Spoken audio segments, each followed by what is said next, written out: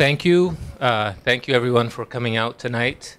My name is Jean-Paul Bayaki. I am an associate professor here at NYU, and I'm the director of the Urban Democracy Lab, which is a research collaborative out of the Gallatin School that is focused on social justice urbanism. Before I thank you and thank our speakers for coming out to celebrate this very nice book tonight, before I forget, let me announce that we have one more event coming up on November 6th at 12:30 in this space, which is a celebration of the book, A City is a Factory. It'll be a conversation with some of the editors and authors of that book. Anyways, we're out here tonight to celebrate, discuss, and have questions to the editors and authors of this very nice book, Deconstructing the High Line, by Christoph Lindner and Brian Rosa. Christoph Lindner is professor and dean of the College of Design at the University of Oregon and an honorary research professor in cultural analysis at the University of Amsterdam. He's an interdisciplinary urban and cultural theorist whose work addresses the interrelations between cities, globalizations, and visual culture. His recent books include the one that I think is very nice, The Imagining New York City, as well as edited volumes Global Garbage, City Interrupted, in the Paris-Amsterdam Underground. He is director of the newly launched Slow Lab, a research initiative at Oregon's College of Design promoting the critical inquiry into the global culture of speed, mobility, and connectivity. I was going to make a joke about the Slow Lab competing with the Urban Democracy Lab, but I said we were faster. That's right. On that side of the table is Brian Rosa. He's assistant professor of urban studies at Queens College and of geography at the CUNY Graduate Center. His research focuses on the transformation of post-industrial urban districts, the political economy of urban heritage and preservation, spaces of urban transportation infrastructure, and more broadly, the spatial and cultural politics of urban transformation in Britain, the United States, and Spain. He is co-editor of Deconstructing High Line and is currently working on a book entitled The City Below, Spaces of Infrastructure in Post-Industrial Imaginary, which is based on research in Manchester and London. And at the middle is Julia Rothenberg. She's associate professor of sociology at CUNY Queensborough Community College, where she teaches courses in urban sociology, sociology of the arts, and intro-soc. She has written and spoken on aesthetics and social theory, art worlds in urban space, and gentrification and post-industrial urban development. She is currently researching development along abandoned railroad infrastructure in Western Queens in light of the contradictions exposed by the High Line effect. And she is also studying the creative placemaking strategies deployed by University of Chicago and the Gates Rebuild Foundation in their efforts to develop neighborhoods in the south side of Chicago's historic Black Belt. Thank you very much for coming out and joining us tonight. And the format, for those of you who are familiar, we are going to let the panel self-moderate and self-police. And they've allotted themselves 10 minutes per speaker, and then we will open up, and that will allow us plenty of time for discussion. Thank you. Thank you very much. So it's wonderful to see everybody here. Thank you for coming along, and thank you so much for the introduction and for hosting us here at the Urban Democracy Lab. I thought I would share with you a little bit what we want to try and achieve in the first 30 minutes or so of the evening before we open the gates to questions, discussion, and whatever follows from there. And what we do not want to do is simply relate information contained in the book. What we'd like to try to do is go a little bit beyond the book, and that's why we've titled the evening After Effects of the High Line. So it's in a way the afterlife of this book. Where does it lead? What new ideas come out of it? But also trying to think beyond the simple structure of the High Line. So each of us has a few things we want to share, coming from our own individual perspectives. They're not going to add up to a cohesive whole. That's not the idea.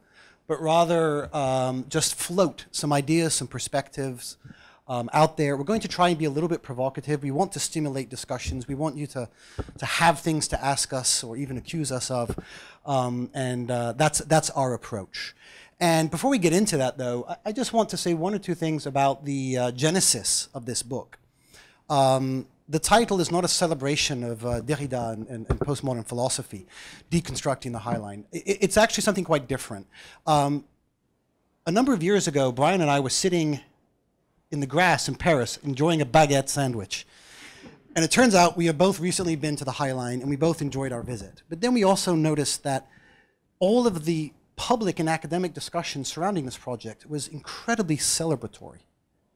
And we thought there must be a darker side to this project.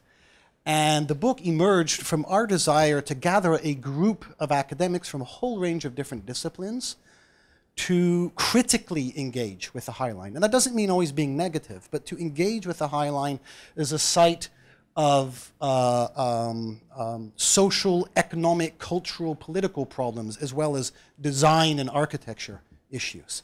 So that's the genesis of the book, is to bring together a group of people to be difficult with the High Line and to ask difficult questions about its effects on the neighborhood, on the city, and as we'll hear more about tonight, other locations worldwide. But what I'd like to share with you just in the few minutes I have is a little bit of my own contribution to this volume and the way that, just from my own perspective, I've tended to approach this subject. And I float the idea of retro walking. For me, this is what the High Line encapsulates, a particular kind of social spatial practice that is about returning and repeating and nostalgia. And I'll try to illustrate a little bit what I mean by that. I like to share this image, a rendering from before the High Line was ever constructed, and this is one of a series of images that was designed to create a public interest and appetite for the project. And I like it because, to me, it looks like an undead promenade, a zombiescape. Atomized, individual, lonely people walking, all with their backs turned to us through the darkness at night. It could be a production still out of The Walking Dead. And that works for the argument that I make in my own chapter, which is that I see the High Line as a deliberate site of slow practice, of slowness. It's a space that's designed to resuscitate the faded bourgeois 19th century practice of the urban promenade and retool it and recalibrate it in the larger landscape and context of the 21st century global city. And it does that by promoting slowness. And to me, this image, and it's one that features in the book, is particularly fascinating because it includes a photograph of the High Line from Joel Sternfeld from before the project, alongside the completed project. And looking at this, I had to ask myself, well, why place it there? And there are many reasons to place it there. But one of them, I think, is it's partly instructional. What is that image doing there? It's serving as a reminder to those who are slowly walking by about the history and heritage of this space. And it's encouraging, I think, visitors to experience the High Line as a nostalgic memory walk, to be conscious of the fact that you're strolling along these reanimated, revivified urban ruins.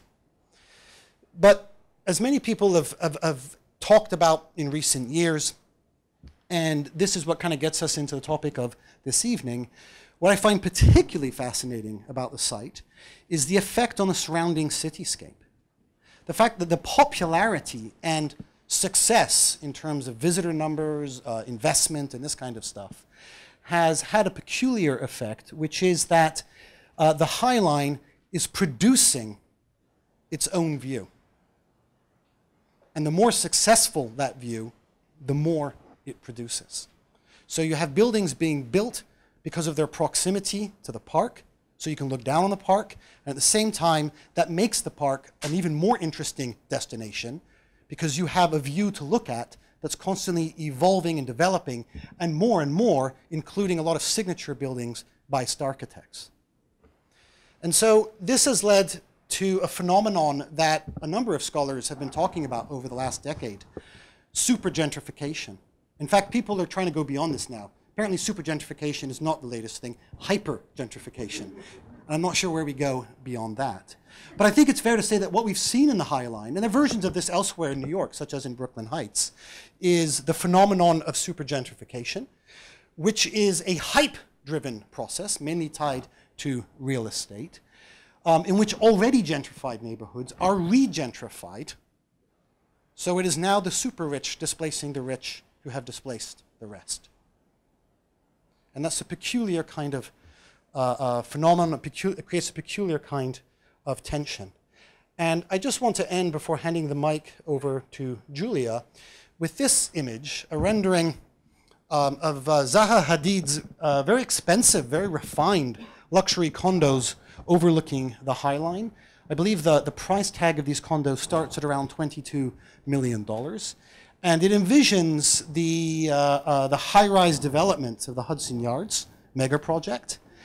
And the reason I think this rendering is worth spending a little bit of time looking at is because of the future that it imagines. I would describe all of this as a kind of hysteria. Aesthetically, architecturally speaking, I think we're into the realm of narcissistic urbanism and design delirium. And what I mean by that, if you look at these buildings, that all that's really left are these kinds of almost vanity projects staring at each other. And the High Line itself becomes lost, miniaturized, a small little strip of green at the bottom, no longer the focus, but instead the kind of leftover object. So that's something that I wanted to share. I will pass the mic on to Julia, who will say a few words about different ideas. Thank you. First of all, I would like to thank Brian and Christoph for inviting me to join this panel. I am not an author in their book, so we kind of started our conversation after the publication of the book, and it ended up that a lot of the things that I had been working on vis-a-vis the High Line intersected and had resonance us with them, so or me with them. So thank you for inviting me to join the panel. I think that many of us claimed, or at least suspected when we began studying the development of the abandoned tracts in West Chelsea, that this project would come to represent a kind of ideal type of post-industrial urban reuse and branding strategy. And based on the plethora of copycat projects, some of which Brian will discuss, indeed, those predictions were prescient.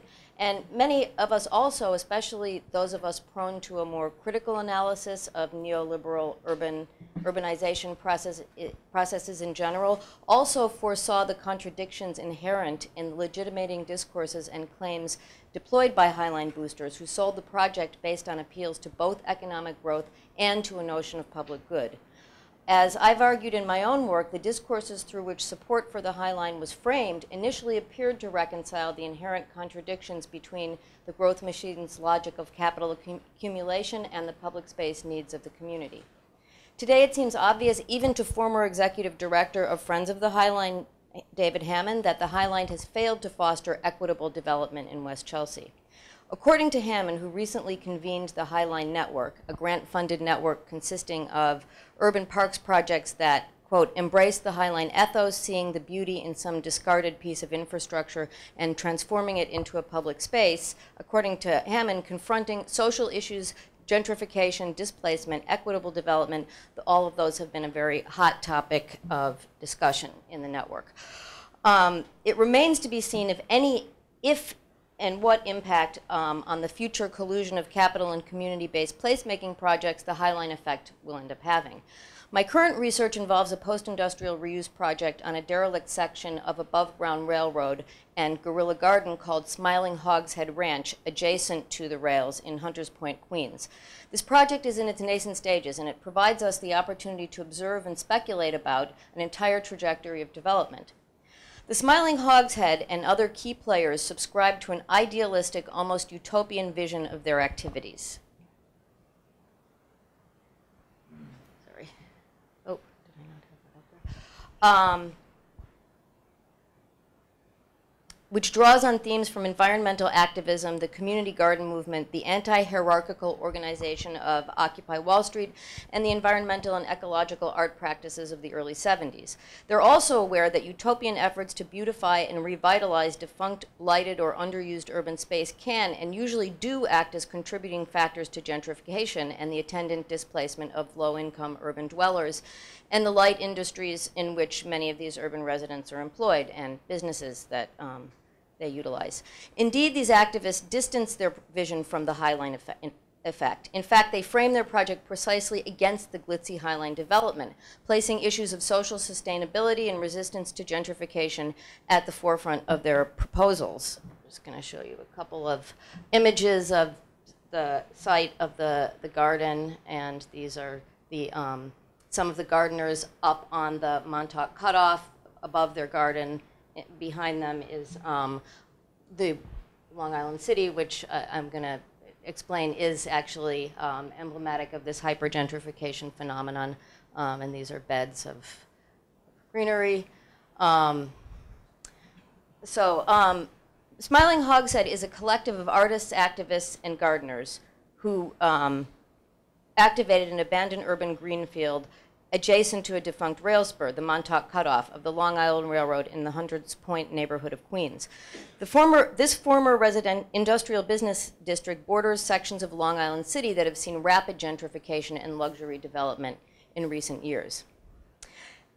Smiling Hogshead began as a guerrilla garden in 2011, but subsequently partnered with the property's owner, the MTA, which agreed to provide them with a year-by-year lease. It's just more of Long Island City. The original members of the Smiling Hogshead Collective worked in loose partnership with a number of other community-based nonprofit groups, including an artist collective and residency program called the Flux Factory, the Newtown Creek Alliance, dedicated to the restoration of Newtown Creek, a polluted estuary that forms part of the border between Brooklyn and Queens, and a land advocacy group called 596 Acres. These are just some images of Newtown Creek, which the Montauk Cutoff reaches over, in fact, and is a super fun site being cleaned up. Later, in response to an MTA request for expressions of interest, members of Smiling Hogshead joined with other community activists to form the Cutoff Coalition to work on a proposal which they call Ranch on Rails to save the 4.2-mile strip of abandoned elevated rail that borders the ranch.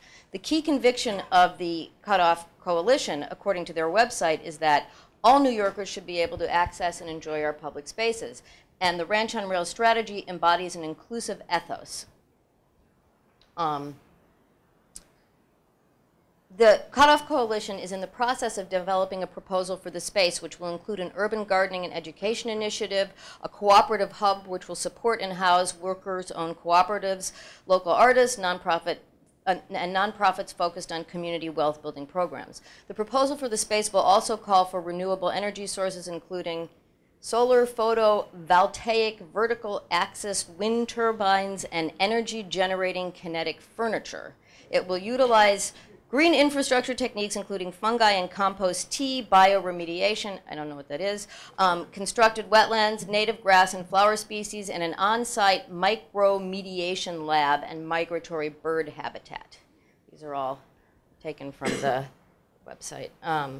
So these are the illustrations of some of the plans, the renderings. None of this stuff has happened yet. And as they say, the Ranch on Rails offers a unique opportunity to make a lasting contribution to the quality of life in New York City. And they have a couple of other things to say on various blogs and websites that are rather poetic. This is building the new world from the hollowed out shell of the old one. The shell might not be attractive, but you're going to like what grows from within. We at the ranch have ambitious plans for an urban agriculture model unlike any other that has been realized before. Please don't make us give up this dream of a transformative urban farm and a performative landscape rising out of the abandoned gray infrastructure of our revolutionary industrial past. In order to evaluate whether their intention to avoid the High Line effect is anything more than a pipe dream, it's important to place the Ranch on Rails in the context of the development projects already taking place in the neighborhood and to compare this context against West Chelsea. Like in the case of the High Line, this projected development is taking place in an area which is already in the throes of a hot market and rapid development. In fact, the North Long Island City area is already is a model of hypergentrification, as I said. The area surrounding the ranch, with its history of light industry, is not zoned for residential development and lags behind its neighboring area in terms of development. But signs of gentrification are clear, with new hotel developments, repurposed manufacturing buildings, now housing makers, nonprofits, and foodie retail, and the occasional gallery space. Am I done? Done? Okay. So this is a hotel, and this is actually a design similar to Jameson development of Chelsea Market near the High Line. The bottom line with the High Line was that in order for the High Line to realize their dreams of preserving the tracks and reinvigorating the space, they had to first sell their idea to the city and local property owners. They did this with the aid of a zoning mechanism called transfer of air rights, by which property owners profit from the sales of land under the High Line in a hot market that would otherwise be compromised by the existence of the structure. To agree to save the High Line, these property owners needed an alternative way to monetize their investment, and this came in the form of air rights.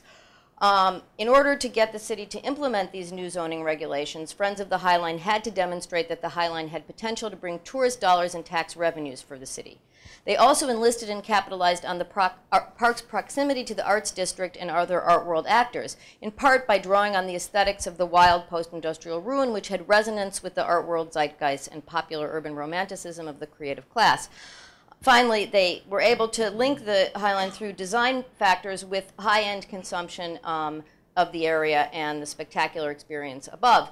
But in the final analysis, it was conceived as an economic development strategy, the High Line, and the deal was made very early on with the urban growth machine. It couldn't have been saved if it hadn't justified its development in concert with the logic of economic development. In the case of Smiling Hogshead and Cutoff Coalition, the land has already been saved. MTA gave it to them, but they still need to come up with concrete plans and a scheme for funding.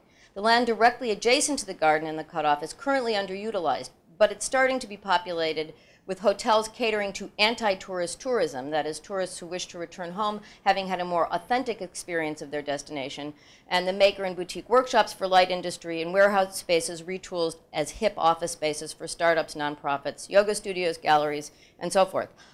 It's not like the speed and density of Chelsea gentrification, but something is certainly happening. And it's likely that if the Ranch on Rails ends up, if they do want to go forward with their development plans, they're going to have to partner with developers like Fauci, who developed the factory that we just saw, and others who will soon, if they haven't already, recognize that the cutoff, the ranch, and indeed the now polluted canals and estuaries of Newtown Creek and Dutch Kills have significant potential to raise the symbolic and monetary value of their property. We'll have to see how the utopian goals and community aspirations of the Smiling Hogshead Collective are eventually reconciled with the real politics of neoliberal urban development. Thank you. Thanks for having me. I'm Brian Rosa. I'm going to be talking about looking at the High Line effect in Britain. Diachronically, first at some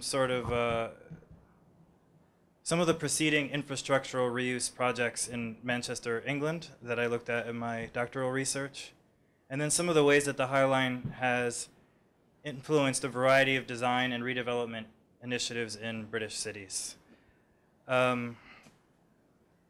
This relates to some of the research I'm currently conducting for a book entitled City Below, and I hope this will shed some light on the genealogy of the High Line, some of its global repercussions, and how the High Line has gradually become less of a distinctive site than a sort of typology of infrastructural reuse projects.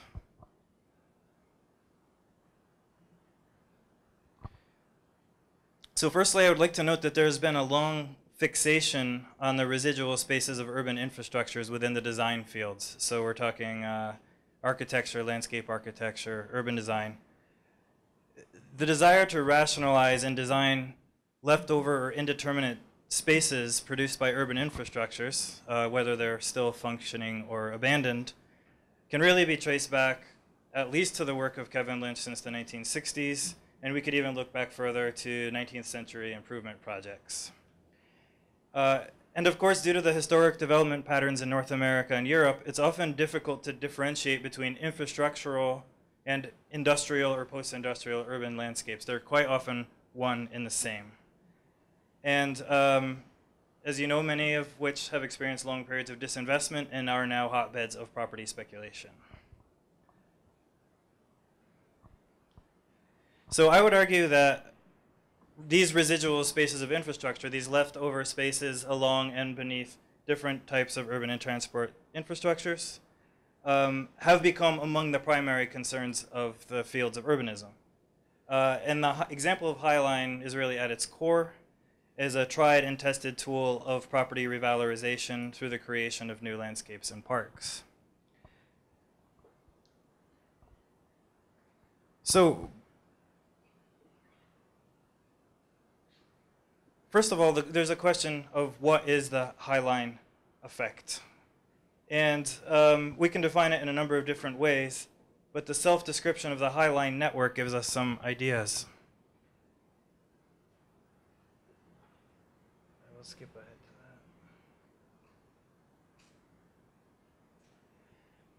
that. Just a few examples here of some of the publications which have come out recently within the architecture field, specifically an urban design field, specifically focused upon how do we treat these spaces left over beneath and alongside infrastructures to create new landscapes of often leisure and consumption.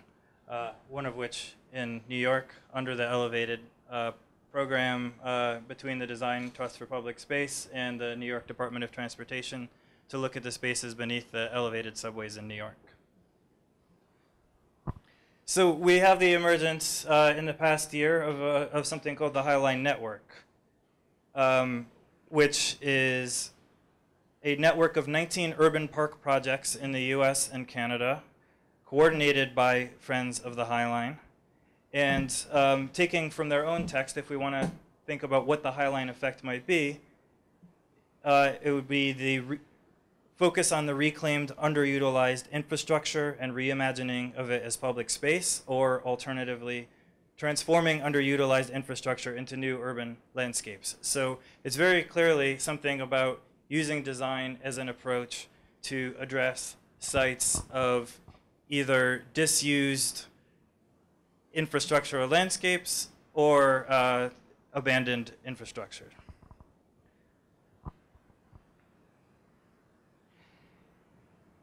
But if we go back a little bit at the genealogy of these sort of projects involving infrastructural reuse and post-industrial aestheticization, I think we can actually see some of this first emerging in Manchester, England.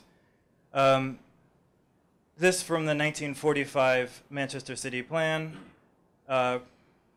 written during World War II, in which these elevated railways were perceived as unnecessarily ugly and dreary structures.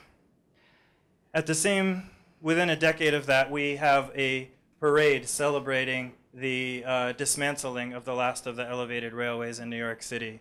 So this is the 3rd Avenue L, 1955, a parade celebrating its dismantling. This is the last of the above-ground subways in Manhattan. So what happened in the half a century between parades celebrating the dismantling of these sort of structures and the adaptive reuse of abandoned freight line like the High Line? One case, if we go back historically, was Castlefield. So this area, which was the site of crisscrossing canals and railways, which really drove the Industrial Revolution in Manchester, was part of a concerted effort run by the Central Manchester Development Corporation, a public-private partnership, using property-led development to create walkways and areas for leisure, consumption, and a sort of heritage tourism in an area that was called an urban heritage park. This is actually the first such park in Britain. So we're talking about the 1980s here. Very much focused on the aestheticization of these viaducts themselves. What this also meant was that it was a focus upon widespread industrial displacement of the remaining light industrial uses that were happening along and beneath these railways. So to create this post-industrial leisure space requires the displacement of whatever remaining industrial use there is. We have the end result of Castlefield today. After the industrial uses have been pushed out from the ground level, we gradually see the reinsertion of cafe bars and more broadly, I would say conspicuous consumption. At the same time, we see the sandblasting and floodlighting of these viaducts, this sort of monumentalization of structures that were very much associated with utilitarian transport-based usage. Of course, we had the Promenade Plantée in Paris, the precursor to the High Line, inaugurated in 1993, we can actually see that that was constructed atop a very similar type of brick viaduct to what we had in Manchester. And we have this monumentalization process, right? We have the treatment of these structures, which usually weren't held up at the same regard as infrastructure in the symbolic economy of the city, to all of a sudden be something to be celebrated, to be preserved, which comes with its own contradictions. And I will leave it just on a couple of projects that I've been observing and researching in London.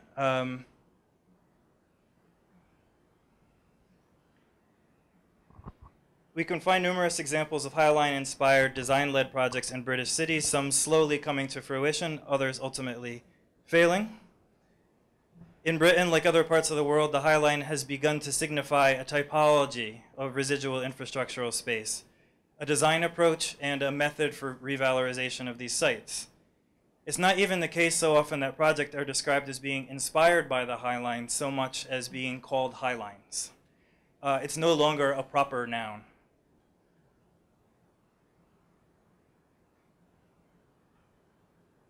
So here from a recent piece in The Guardian, 5 High Line parks created from abandoned transport routes in pictures.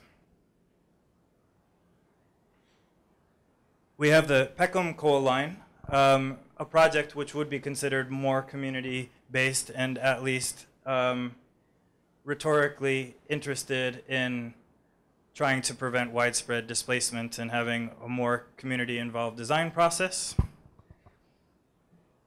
We have another site in Manchester in which an abandoned viaduct might become a sort of hanging gardens. And we have a major project along the sort of Bankside and London Bridge area of the south of the River Thames in London called the Low Line. So New York has a low line, London has a low line too. What's interesting here is at this point we see that a lot of these projects, if they might be initiated by some sort of speculative design process, they just as well might be initiated by a consortium of property developers and business improvement districts, which is more or less the case when we're looking at the low line. So no longer is it even imagined so much as a sort of ground-up community-based process as building upon the success of projects like the High Line to revalorize property, to bring in more high-rent uses into the railway arches. And this is part of a much broader and more widespread process of commercial gentrification and displacement in London. We have in Leeds here their own High Line project with new high-rise luxury housing being built next to it, a very direct sort of reverberation with what's happening in New York. And the last thing I wanted to note was the London Garden Bridge project, because maybe this might help us think about the limits to this sort of design-led infrastructural urban nature approach to redevelopment. So the Garden Bridge, designed by Thomas Heatherwick, who was also to be the designer of the failed Pier 55 in New York City. This project was ultimately shut down after 37 million pounds of public funds being invested into it. It was a semi-privatized park that was meant to create another connection between the north and the south banks of the River Thames. And this was largely because Sadiq Khan, the current mayor, eventually bowed to pressure from a number of activists that this was ultimately public fund-driven process which would predominantly serve to benefit private property interests, and it was not truly a public space. Should probably leave it there. Thank you. All right, thank you. So those were some ideas we wanted to share with you, but really most of our time here is open for us to have a group discussion. So we hope to have stimulated some ideas on your part. Anything that you would like to ask us or each other, the floor is open. And listening to our presentations, it occurs to me that something we're all asking in our own ways is, what can we learn from the High Line? I wouldn't say that the phenomenon is yet complete. There's still unfolding dimensions, both of the project and what surrounds it. But we've been living with the High Line long enough, and particularly for those of us or you who live in New York, long enough to have a sense of how it has transformed parts of the city. And so what can we learn? And do we want to learn? And to what extent do we follow a cut and paste approach in other communities and spaces? Or, as the examples that Julia was sharing, do we try to develop genuine alternatives to the High Line that similarly embrace the adaptive reuse of urban infrastructure, but that actually try to build in an inclusive urbanism that we haven't seen in the High Line? So anyway, the floor is open. Please, questions, ideas, comments? Yeah, why don't we have an extra mic here. Why don't we just kind of circulate this around the room? It's kind of a stupid chicken and egg question. But the hyper-gentrification and the High Line, are the two somewhat inevitably linked? Is there a possibility that one follows the other in a kind of a predictable pattern? Is it possible to have something like the High Line without gentrification following it, and or vice versa? Yeah, so, I mean, I think, Brian, I know that you at least know more about this than I do, but I would say that absolutely they're linked. And that was part of the whole point of the High Line. Once the city and some of the private investors got interested in supporting the project, it was absolutely tied to the idea that the park would unlock new rapid real estate development, property development around the park. So the point of the park was partly to make gentrification possible. Can you avoid it? That's a very different question. But in this case, that was part of the design. So just to add briefly to that, so the real crux, the real turning point when it came to actually seeing the High Line's realization was the West Chelsea rezoning. So, and this is intimated a bit in the book produced by the founders of the Friends of the High Line, that there was a sort of question there of what is gained and what is lost by actually going along with the West Chelsea rezoning process. But the city would not have bought into the project otherwise, I don't believe at least. And that was largely based upon it's predicated, in fact, upon high-rise luxury development and what that would mean in terms of tax revenues for the city. How do we prevent gentrification in such processes? There's a lot of interesting policy discussions to be considered about that. I think it really has to do with questions like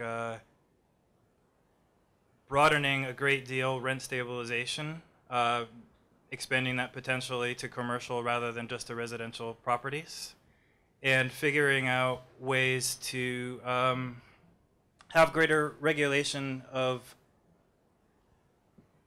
how the benefits of property development actually return to the citizens.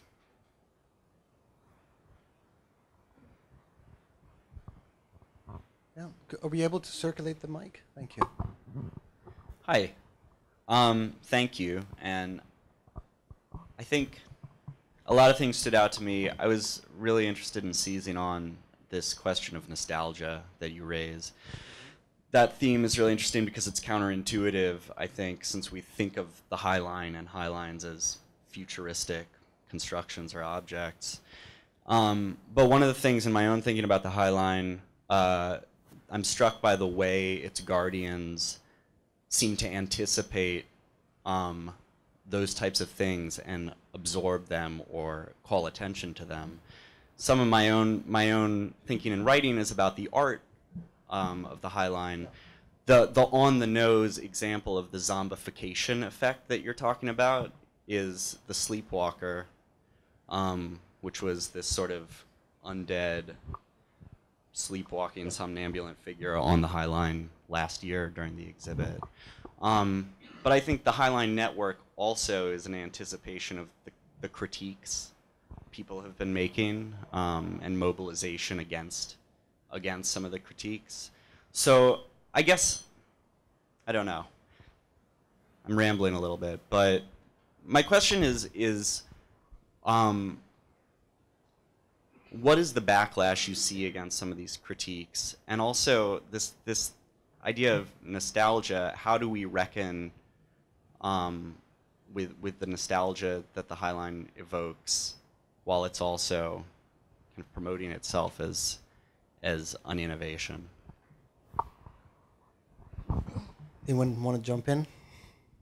Yeah, I'd like to say something about that. I mean, nostalgia is one way of putting it, but I think that it's not so much that the High Line plays on nostalgia, but rather kind of aestheticizes these pieces of functional design, and in so doing, kind of erases the actual human productive activity that was taking place during the period of industrialization and after, and in a sense kind of removes it from that kind of rich social history.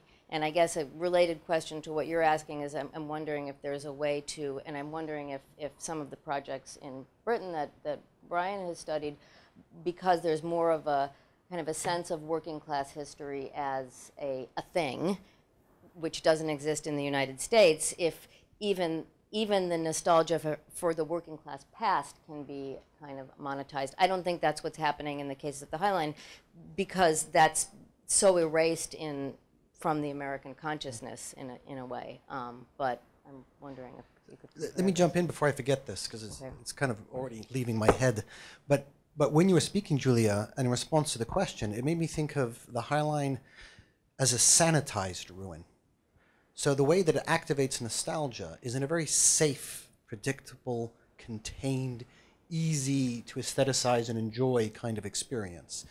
It's not a dangerous, provocative thing. It's a gentle, very gentle reminder about a history and a past and an architectural sort of heritage. But at the same time, and I don't know whether Anthony Vidler would agree with this, but probably a lot of you know his concept of the architectural uncanny. And I think we could describe the High Line as a contemporary version of this architectural uncanny if we think of it as a space designed to render the familiar newly strange. And so in this case, it's that transport infrastructure reimagined as a park. But what's, to me, really the key thing is none of this is designed to provoke, to shock, to disorient, but rather to give you a highly curated, manicured, controlled experience that is about leisure and pleasure. It occurs to me, is it okay if I respond? Absolutely, but if you can grab the mic, that would be great. Well, it occurs to me that the High Line is this sort of exemplary, bygone, working class object, a post-industrial object that's lost its use, and then the project of the park is reabsorbing it for the information economy and making it adorable for. In a way, it's in. You talk about it being sanitized. I think there's a way it's generates amnesia about what's bygone in so American it's not. life. I agree. It's not activating a history that you then think about. Oh, what's the transport history of this space, and what happened to the rail industry, and how did the arrival of cars and buses, kill off the trains? It's not doing any of that. It's just a really gentle, simple way of making you feel good. You could think of it in another term as a sort of palliative amnesia, right? I mean, and it also isn't activating, just to respond to that really quickly, it's not activating any sense of what post-industrialization has wrought. And you mentioned the somnambulist sculpture, and I'm thinking also of that frame, that overlooks on 26th Street, that kind of like frame with behind it is housing projects, right? And so, but interestingly, there's no indication for tourists passing by that, and especially tourists who don't know anything about, and most don't, least based on my research, public housing in the United States, what happened in the 1960s, white flight and so forth. They don't, like, there's this frame that's framing it, but it's not brought out in any way in the design of the High Line. So just to respond to what you said about the amnesia, it's interesting. Yeah.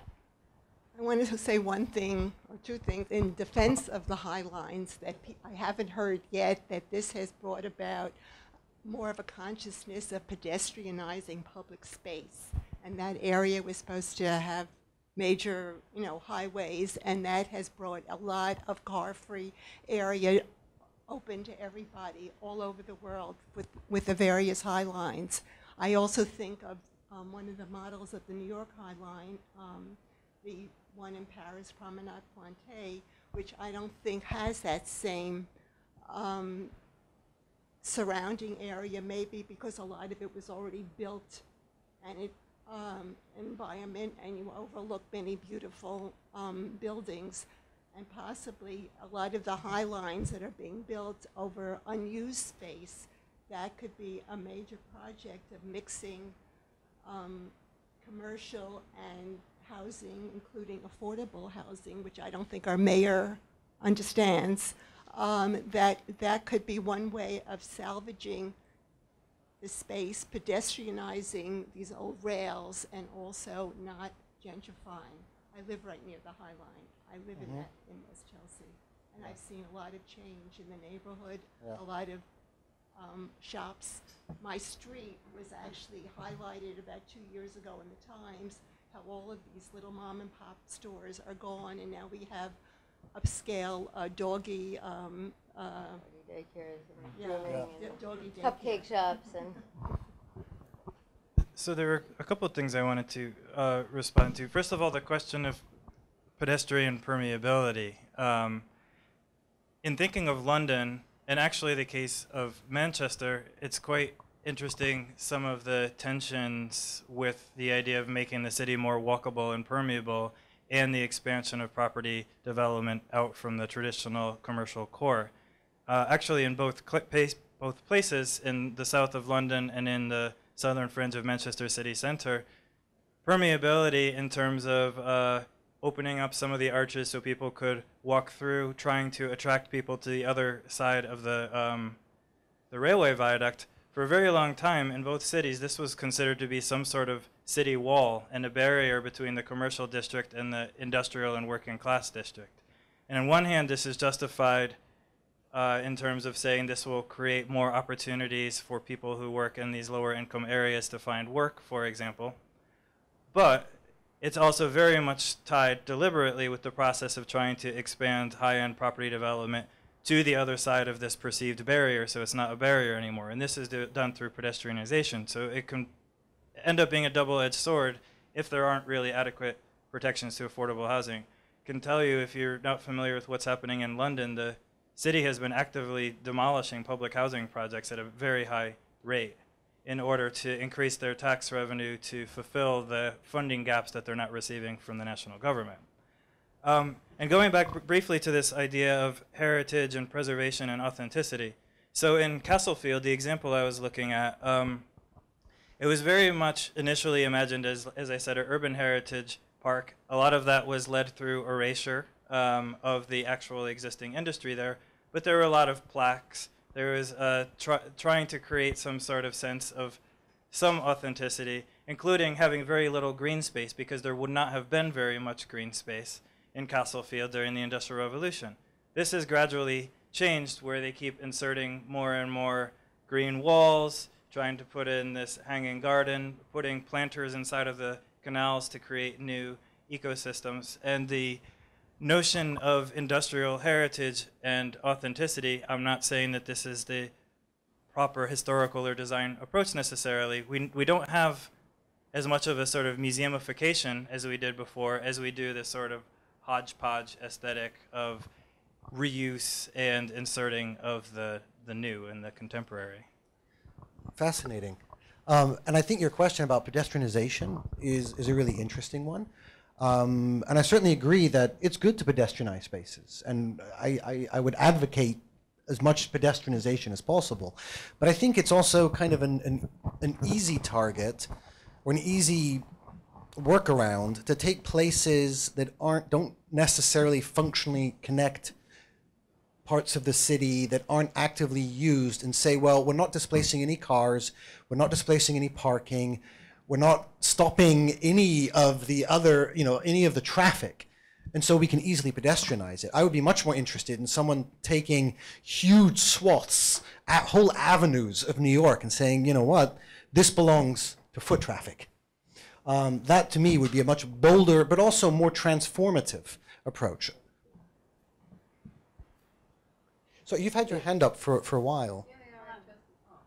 So let's go, take a question here and then we'll move over. I'll try to express myself the best I can. As you can tell, my native language is not English, so okay, I'm trying to speak pro High Line. First of all, I believe that gentrification is something much more complex than something that can be caused by a public space. The High Line is a public space, it's not a museum. It doesn't have to celebrate, not to celebrate, but to teach about the history of that neighborhood. It can be evocative, in fact, it's over that human industrial artifact, and probably this is more important than a museum, because there's many people that never enter a museum, but these people, they're working on the High Line, and maybe they get the notion of what it is, and they'll get curious about it, what it is. Probably what caused the gentrification of that area, the prices going high, it's more the all the art galleries, the economical aspects of that neighborhood. The High Line is a public space. Public space is a place where everything can happen. I can kiss my girlfriend, somebody can kill each other, somebody else can read a book. It's not a controlled space. This is a controlled space. Downstairs there's a guy asking everybody, where are you going? That's not a public space. Public space is not gentrification. Probably it's the opposite of gentrification. That's my point of view. It's not really a question. It's something more to thank you. I mean, I think that's a really provocative way of articulating those views. And there's a couple of things, I imagine all of us will have something to say in response. So thank you. But there's a couple of things I would say. First of all, I would disagree with the label of the High Line as a public space. I think that what we're seeing all over the world are more and more spaces that have the appearance but not the substance of publicness. And what enables those spaces to exist is also sometimes not very public. And something I learned a lot about in the book by some of the other authors and the chapters they wrote about the parks equity issues in New York City is also an interesting thing in the sense that when public funds together with private sponsorship is concentrated in one part of the city, it means that sometimes attention is not being paid to other parts in the city. So even though we might agree that the High Line is a very beautiful space that does attract a lot of millions of people, we can also say that that level of attention and investment has meant other parks in New York, which still have much more of a public identity and are still used in a much more community-driven way, aren't getting the support that they need. So help for the High Line can sometimes hurt other parts of the city. But the second thing I'd like to say in response is that the High Line is just a small part of a much larger problem facing most of the world's large cities, which is the fact that people can't afford to live there increasingly. Too many cities, and this is the case in the US and places like New York, London, Los Angeles, it's just not possible for so many people to even exist there. And you know, London is really, really struggling with this at the moment. San Francisco is off the charts and out of control.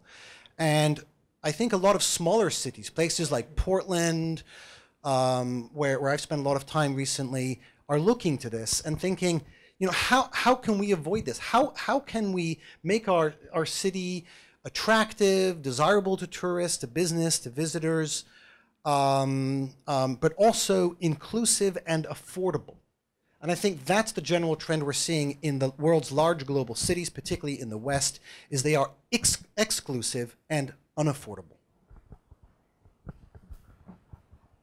So, a couple points quickly. I have a number of students here from my MA class in urban infrastructure from CUNY Urban Studies, so hi guys. And it was students at CUNY who really helped me think in a particular way about how we perceive improvements like the insertion of new parks, for example.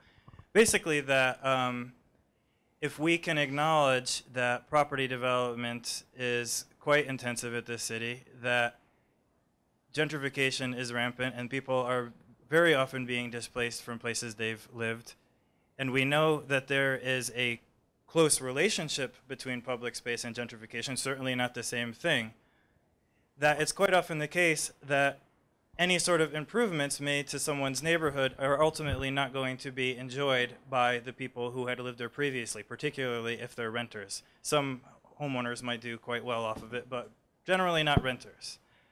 So it creates this almost sort of position we find ourselves in, which is almost feels slightly misanthropic. Resisting things like pedestrianization, resisting things like the provision of public space, because we realize with lack of regulation of development that the ultimate conclusion is going to be widespread gentrification. And if that is the case, then there is actually some sort of resistance among residents to actually having some of these sort of improvements. There's a sort of debate in geography about the idea of being just green enough. How do we make a neighborhood more ecological without taking it to the extent where it's likely to stimulate property values further?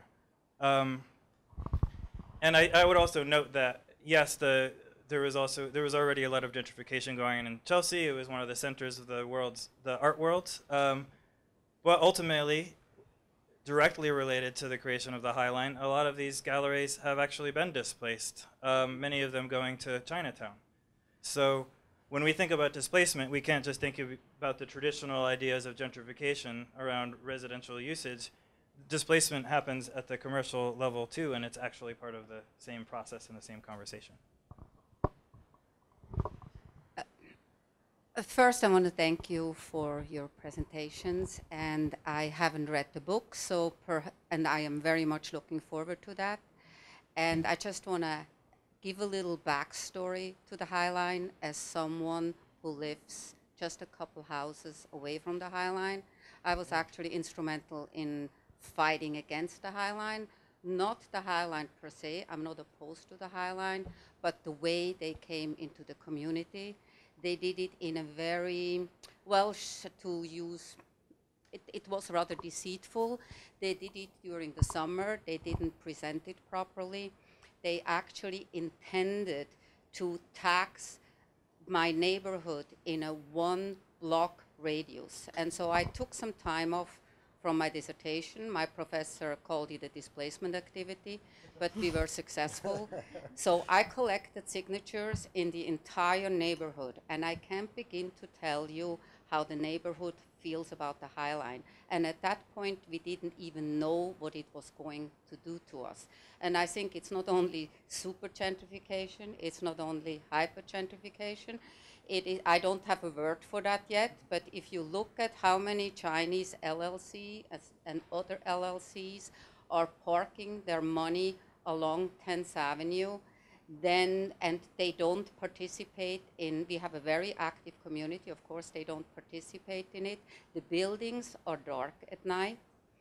And so partially the High Line has not been a very good neighbor to us. Our property taxes have shot up, and lots of my deli has been displaced. I mean, when one talks about displacement, it just remains kind of an abstract word. And it's actually, I feel it myself. I personally haven't been displaced because I was lucky enough to buy many, like over 22 years ago, and I've seen this neighborhood go from what it used to be with, with lots of drug problems and derelict buildings to what it is now.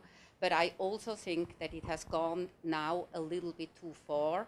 I call it a horizontal Empire State Building because, for example, I'm responsible for picking up the garbage in front of my house, 6 inches into the street.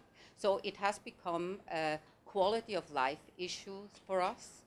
At the project where many of my friends live, they can barely buy food. If it weren't for Western beef, they couldn't afford the food anymore in our own neighborhood. The High Line has said they would hire people from the project. It's been a huge fight. We actually had to really fight for them to live up to their word. And then, they came a little bit along with that. They also, when they wanted to tax us within this 1 block radius, the New York Times and the New York Post, they actually did quite a bit of research and found out that Robert Hammond, one of the founders, they were, maybe double dipping is too big a word, but when you start taxing people that can barely afford to live there, and you have a consulting company, taking money from the High Line and getting a salary, then, I guess that's double dipping, and they exposed him. And so there is like a lot of items, and I'm probably forgetting a tremendous amount. I was quoted in one of the newspapers that when they wanted to tax us, that I want to choose to whom I want to give my money. Maybe I want to give it to the soup kitchen on 8th Avenue and not to too artfully designed grass. Do I enjoy the High Line? I go very, very rarely on it because when you were talking about the pedestrianization, this is beyond pedestrianization. You can't even walk on the High Line anymore. I mean, it's like, have you ever gone on the weekend? It is not enjoyable for the neighborhood. Human traffic jams.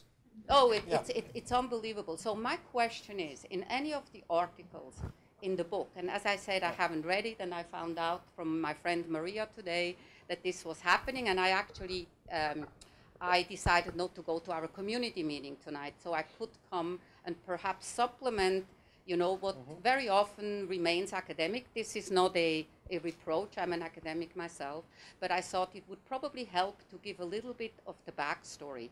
And the other thing is when they were doing the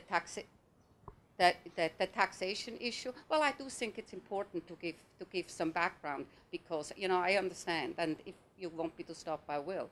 So it's that they were doing it during the summer when all the galleries were, they had summer recession, and then we built a website in order to fight against them, and then precisely we lined up basically almost all the galleries, and so they weren't for it.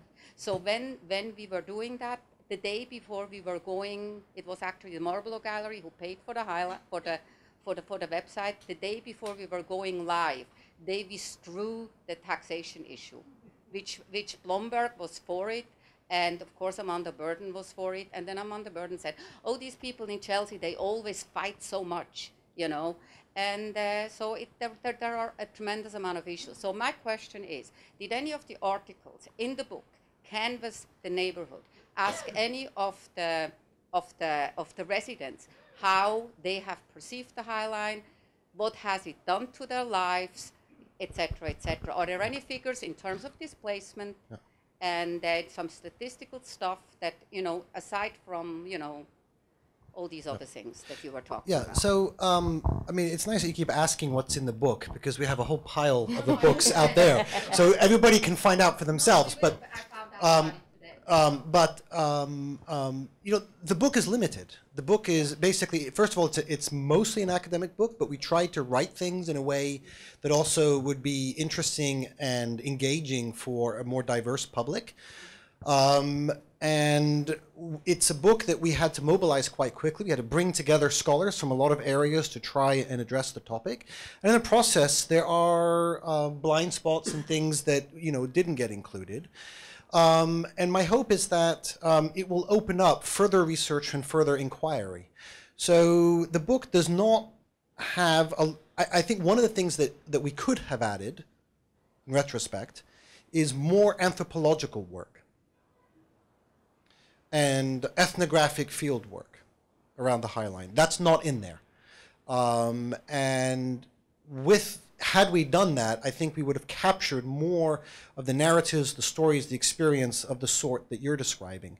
But where those experiences lead, the effects of that on the neighborhood, that is stuff that we do address. Yeah, I just want to respond quickly. I actually also live near the High Line, and my research, which isn't in the book, but some of it, I do some ethnographic fieldwork, more talking to people who live in the housing projects that are, and this is something most people don't actually the thing about Chelsea is it is a mixed income neighborhood. Despite the intense gentrification, there's also 2 very large public housing projects, which, because we do have, you know, laws in New York City for now that protect the residents of these buildings, there are pockets of low income, and there's also a very large middle income housing development in West Chelsea called Penn South, which is kind of on the model of Mitchell-Lama, you know, limited equity. It's a middle income housing project, more or less. So we do have a kind of a, it is a mixed income neighborhood in a sense. And one of the things that interested me as the High Line, you know, first opened in 2009, then I followed it for a number of years afterwards, really was that from the very beginning, residents of the public housing, which actually they're underneath and abutting the High Line, didn't use it much. And there was a sort of, and this kind of goes to what you were saying about public space, and you said that public space, it is a public space and anyone can use it and you can do what you want there. And in fact, that's not the sense that lower income residents of the community felt. And that's something to interrogate, to think about what are the elements that contributed to their feeling of exclusion from that space. But in fact, you know, many of them didn't feel welcome, didn't feel included, and that's part of what Friends of the High Line, when they began to sort of do more community outreach and hired a new person to kind of do community-based programming and try and get, it was kind of a bad, it was bad visuals that the High Line, the people who used the High Line, at least appeared so uniformly tourist, Caucasian, middle class. And so they, you know, they expended some effort trying to get, you know, school kids up there to do gardening projects and so forth, but it never really took off in that respect. So, I mean, it's just something to think about in terms of, as you said, the backstory and the design elements that might, aside from all these structural things that might be more symbolically exclusive than we might think about right now. Yeah. Something that can be improved. It's not something about the project itself. I mean, I know, first of all, okay, every day I walk 4 or 5 blocks on the High Line because sorry, I was saying that what you just said is something that can be improved. First of all, about me, for example, every day I walk like 4 or 6 blocks on the High Line because I prefer walking there, going to my office, to the office where I work. It's not mine. To the office where I work, then walking on the sidewalk with cars. I prefer having some trees next to me than parked cars. Second of all, we want to take students there. It's something that can be done. We want to make the people living in the neighborhood participate in the parking, in the park. It's something that can be done about the management, about many things. It's not something about the High Line itself. This is a management problem. So one of the chapters that is in the book by an author named Danya Sherman is somebody who was involved in creating the public programming and outreach and community involvement program for the High Line very early on. And what we deeply appreciate about her contribution to the book is that she reflects on what they tried to do in the initial wave of public outreach, public programming, and also what they learned along the process and the ways in which that can be improved. And I think that's something that we are seeing, is that all the programming around the High Line is evolving from year to year. And the different kinds of groups and communities and people from across the city who are now involved artistically, creatively, educationally, even design and landscape-wise is constantly widening. So I do think it is fair to say that there is an arc of evolution. So yeah, Danya Sherman, who wrote one chapter in the book, was actually the first director of public programming for the High Line. For the Friends of the High Line. She no longer works for the High Line, and I think her piece is really, it's very reflective, and it also it focuses upon what an organization like the Friends of the High Line can do and what they cannot do. Some of you might be familiar that in the past year, Robert Hammond, one of the founders of Friends of the High Line, created some controversy by saying that High Line had failed to sufficiently deal with issues of social equity, and that's part of the reason why they're creating this thing called the High Line Network, to try to inject concerns about social equity into the process of other similar High Line type projects. And that was covered recently by a magazine article in Architect magazine, that the High Line Network was going to tackle gentrification. But when I read the article today actually, and ultimately it doesn't really come up with a clear way of how we can actually tackle gentrification, which is the same questions of limitation around what groups like Friends of the High Line can do. If we're going to talk about things like tackling gentrification, we're talking about much larger transformative political projects about the redistribution of resources. We're not talking about things as simple as social inclusion of people who have traditionally been marginalized. It's actually something more transformative than inclusion. It's about, it becomes a little bit more political, I would say, political with a lowercase p, not a capital P. Hey, so I have a sort of two-part question. One, we see a lot of times today that places of neglect are becoming the targets of like transnational dollars. And so my question is looking at the High Line, what in terms of New York City's context are falling to the wayside as places of neglect? You talked about other parks, but other than parks and public space, what do you see as places that will maybe be the targets of investment in the future? And two, do you think that these projects are a part of a larger narrative where they fit into like consumption and they promote a certain level of social, like through the built environment, they're promoting a level of social arrangement. Aside from the social aspect, what is the consequence of like their actual built environments in light of like looking at just hurricanes and just the threat of just like the environment today? So there's like definitely the social threat, which is like economic, but what is the actual built, the tangible threat of the High Line and other and efforts to restore natural ecology today? Whoa, that is a huge question. Thank you. Wow, a lot to think about there, and I think we probably need the room to come together to try to answer that. I don't live in New York, so I can in no way tell you what the next hotspot for gentrification will be in the city. We don't want to tell you. But it's being recorded.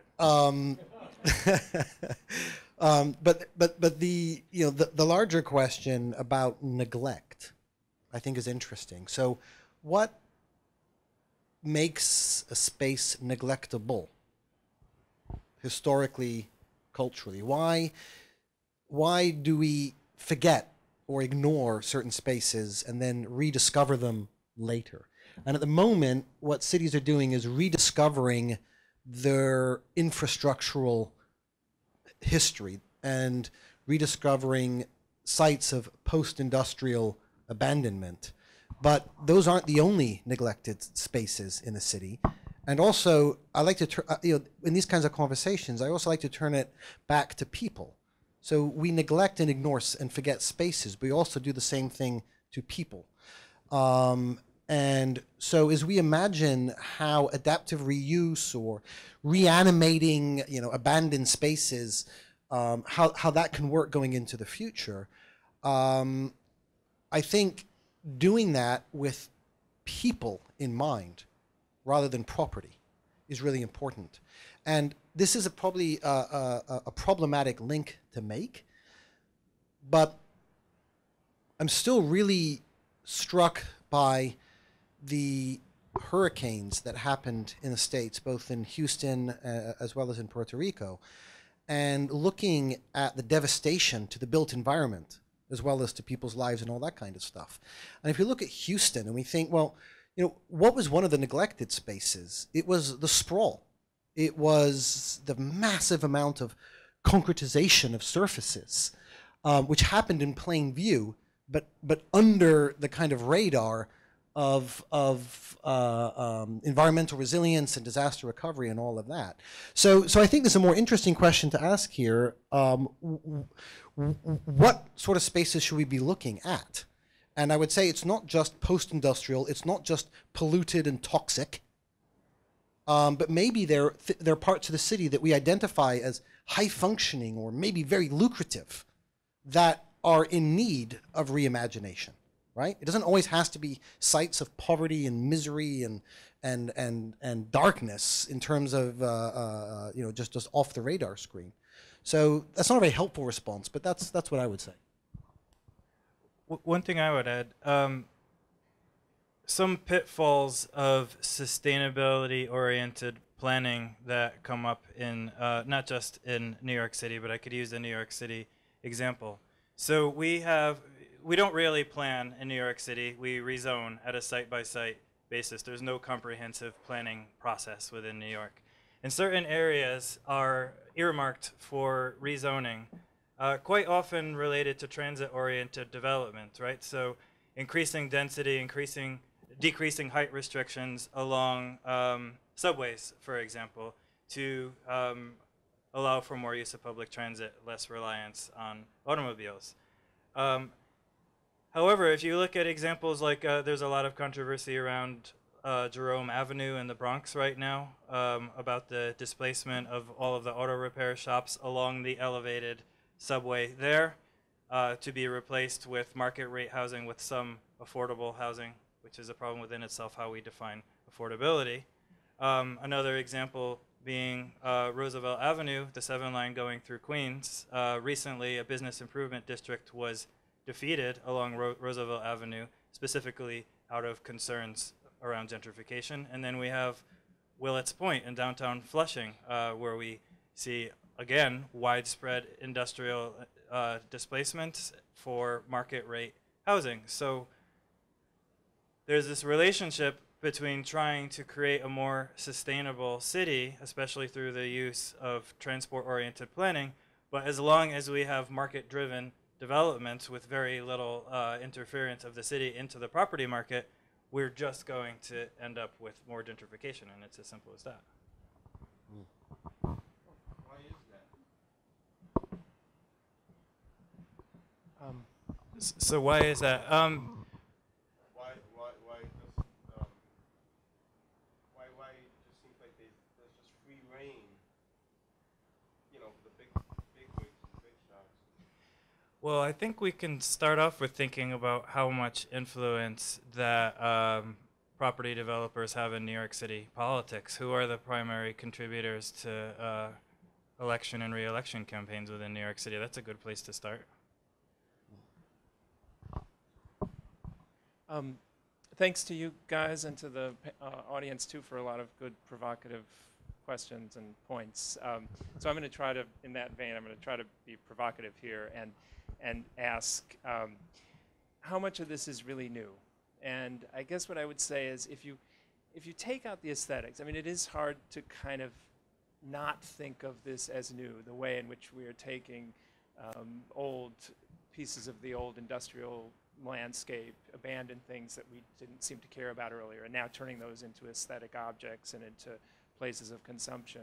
And you know, on that score, I would add a couple of antecedents. I think the development of Soho is important in that regard, and even the fact that the modernists of 100 years ago loved this stuff and thought it was beautiful already. So, but if you take out the aesthetic element and you just think about the issue of developing parks, and I'm sort of drawn back to the history of Central Park a century and a half earlier. It was largely a real estate initiative pushed by real estate interests to open up new areas of the city for development, which it did. It displaced poor and non-white people.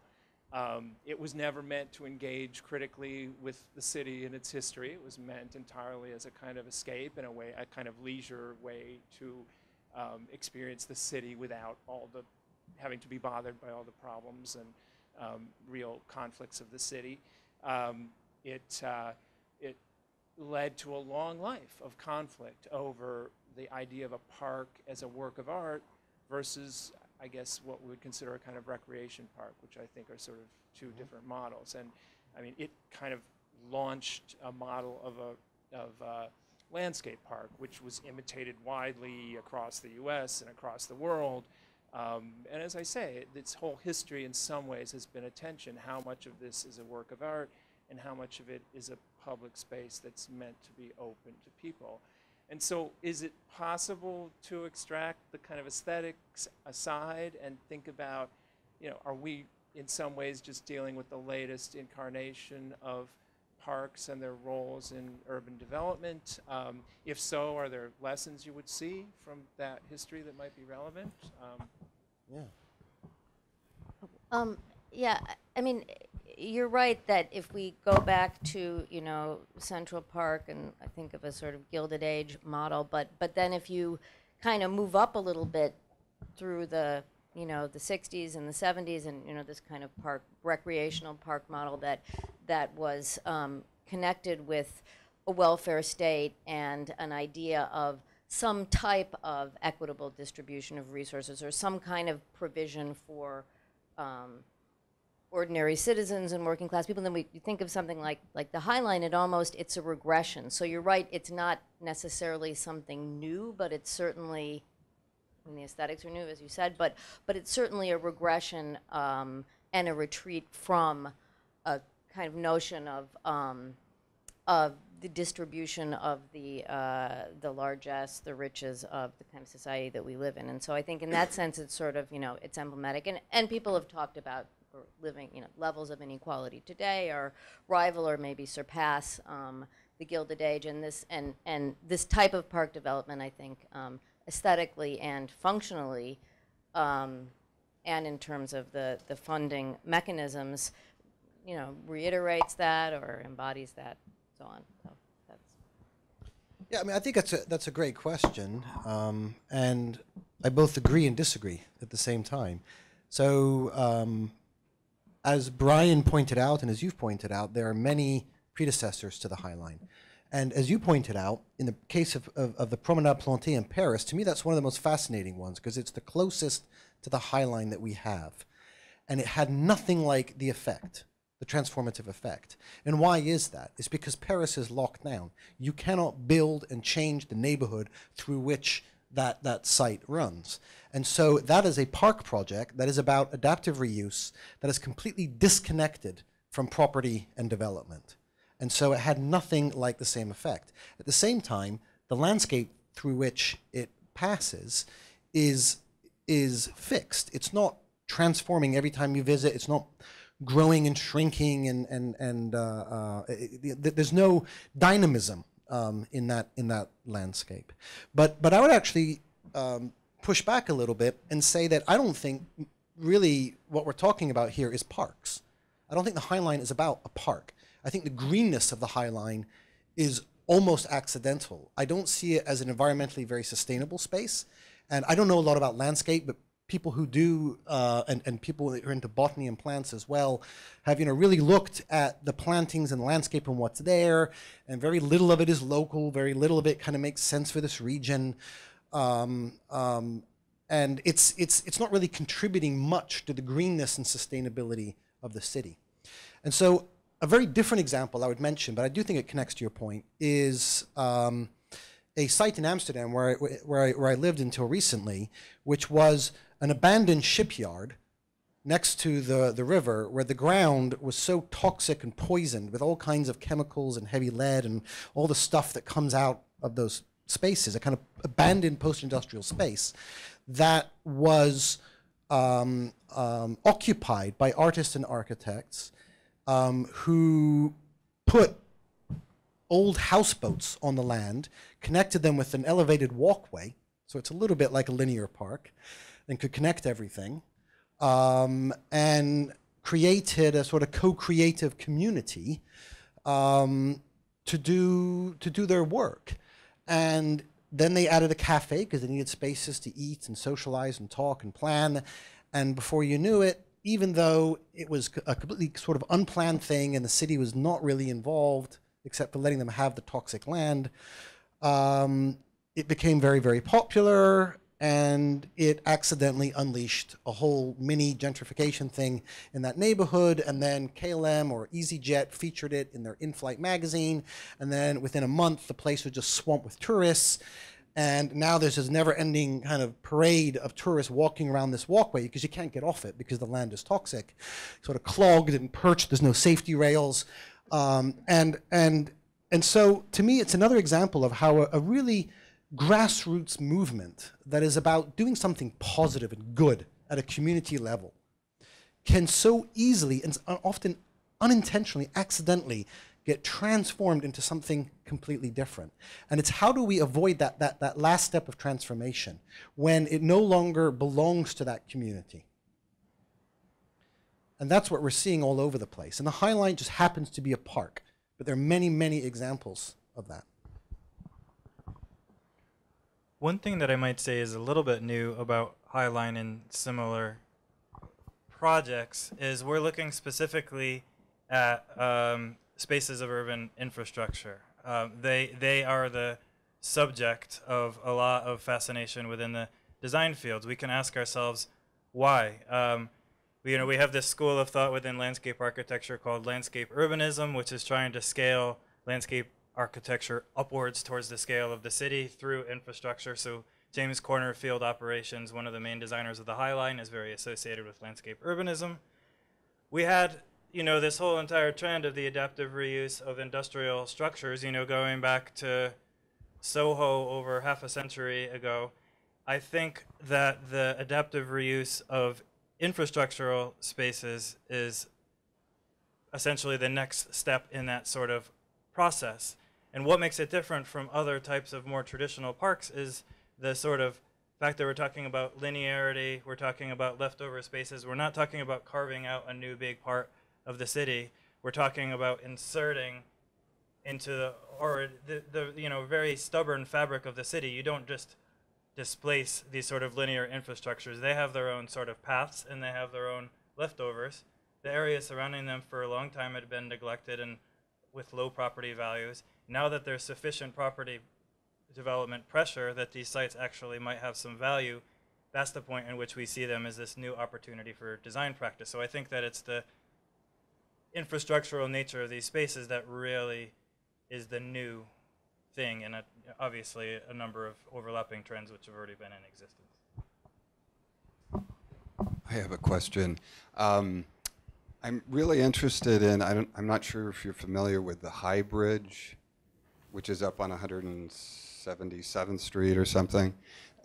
It was an aqueduct that was built around the Civil War, and when it was originally built, it was like a public walk space, and it eventually sort of fell into disrepair, and they closed it off to pedestrians. And then recently they renovated it, and now it's open to pedestrians.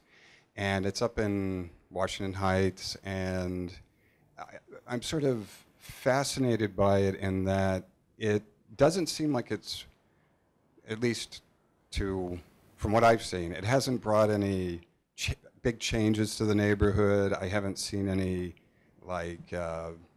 development, real estate development, or changes in the businesses, especially on the Bronx side.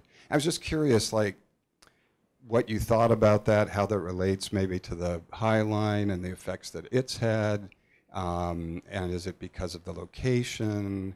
Is it because of transportation issues? I'm just curious what you think. Well, I'm sorry, what's your name? Yeah. Valerio. As Valerio pointed out, it was happening in West Chelsea before the High Line was developed. I mean, and very much spurred, among other things, by the burgeoning gallery district and the area having become not only on the northwest part an art hub, but then further south in the meatpacking district, a kind of a fashion hub. And I think in around the High Bridge that those factors are not in place, but I think property value is going up in the Bronx and in Washington Heights. I mean, it's certainly, it's becoming less and less affordable to the kinds of residents who were there before. So it may not be, this kind of sudden infusion of glitz and glamour, but I think you'll find in the long run that it does end up functioning as part of a larger picture of development there. It's just my hunch. And I guess it also raises the question of, and you kind of mentioned this before, Brian, green enough. So, staying enough under the radar not to get the attention and the hype that has accompanied projects like the High Line. And maybe that's one of the things to learn for other cities who are looking at these kinds of sites is, sometimes not being a focal point of attention is okay. I'm conscious of time. Should we just take one last question? And then, did I see light catering out there somewhere? Is that true? Yeah, I'll announce that. Oh, okay, yeah. okay. So we'll be able to one more talk over nibbles in a moment. Let's take one last question. Then we can wrap up. One specific question. When were you in Nord? Amsterdam Nord? Yeah. Oh. Well, I lived in Amsterdam for 10 years. I mean, like when, because I've been there. I stayed there. Yeah. 2 years ago, and it wasn't overrun. I was just wondering when you experienced. Oh, Amsterdam Nord is getting overrun. So it's a large. Amsterdam Nord is the former kind of industrial zone of Amsterdam to the north of the city, and also the historical working class neighborhood of the city. And it's quite spread out and unevenly developed. But if you go to areas like NDSM Wharf, where it has a big wharf that's turned into an artist colony, and then MTV put their offices, and they opened a hipster hotel called Brooklyn Hotel. And then Guinness put their headquarters, or they put a big office complex in there.